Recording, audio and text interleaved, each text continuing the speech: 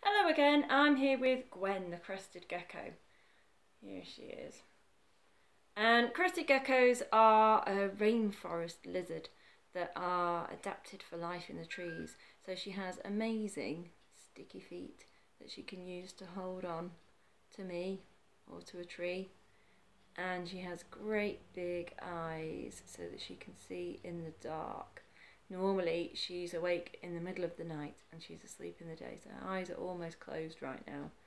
And I think Gwen looks just like a miniature dragon. If you gave her a pair of wings, she is extremely dragon-like. And I could imagine Gwen going on all sorts of amazing dragon-like adventures.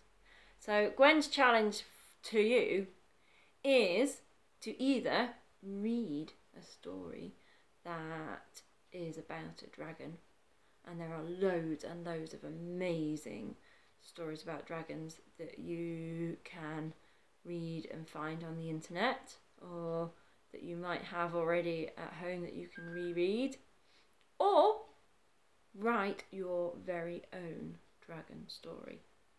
Gwen would love to read them. She'd like to read all about your dragon adventures.